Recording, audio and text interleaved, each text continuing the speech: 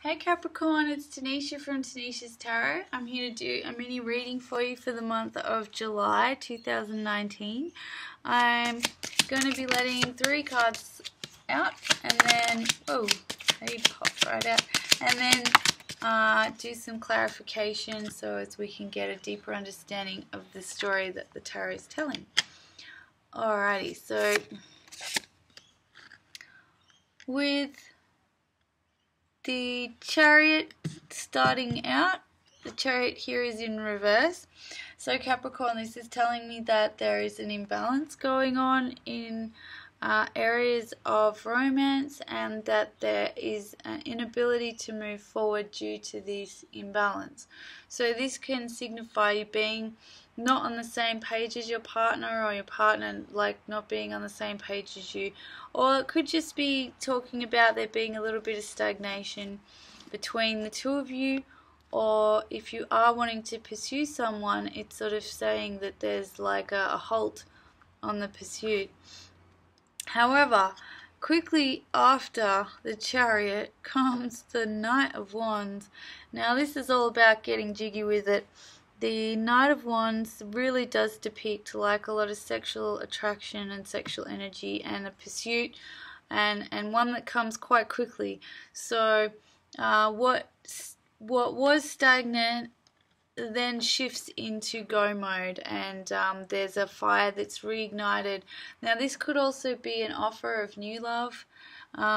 This could be a new individual coming in, and a lot of sexual energy there, and it's very fast paced. So they're going to rush in and they're going to sort of sweep you off your feet, and yeah, it's going to be very passionate.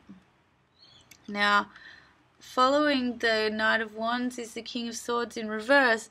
So this suggests to me that somebody isn't communicating effectively. There will be some element of miscommunication or non-communication, or harsh words in general.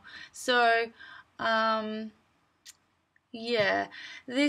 thing with the Knight of Wands and the passion, it's all very good, but it needs to be surrounded by other things of substance.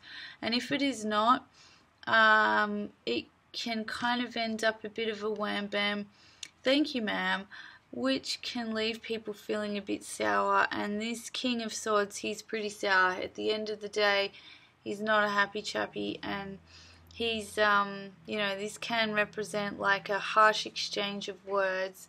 The King upright knows all the right words to say, and is quite, can still be quite direct, but is generally not not very negative with his words. Whereas in the reverse, this does speak of quite negative communication and an individual who is in a space of feeling quite scorned. So whether that's you or whether that's the person you're interacting with, I'm not sure. We've got these two opposing elements. And look, the Chariot itself is all about opposites, polar opposites aligning so as there's a balance. There's a there's the dark and the light, there's the night and the day, and there is like a balance. Even though it's different, it's balanced.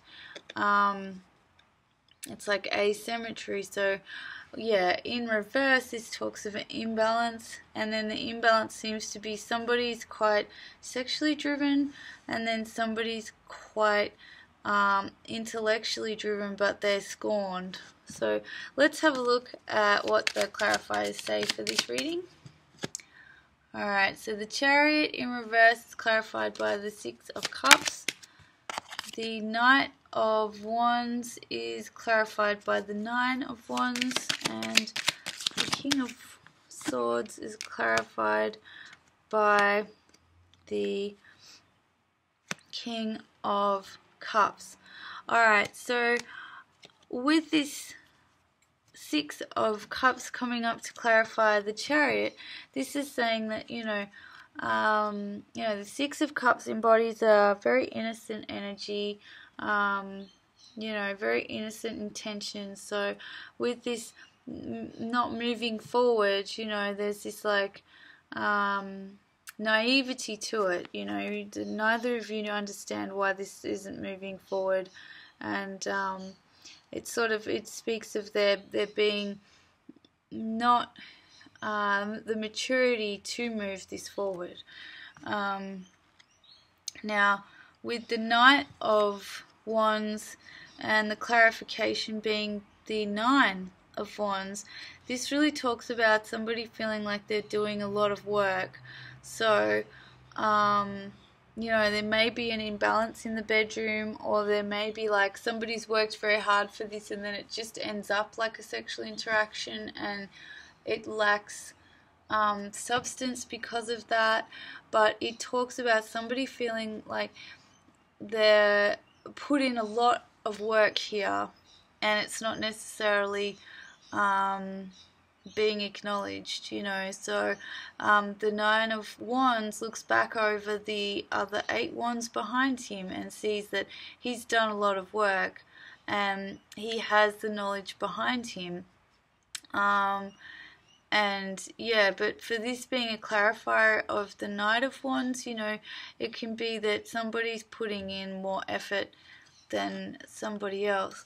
So with the King of Swords being clarified by the King of Cups, both are in reverse, so both are out of step.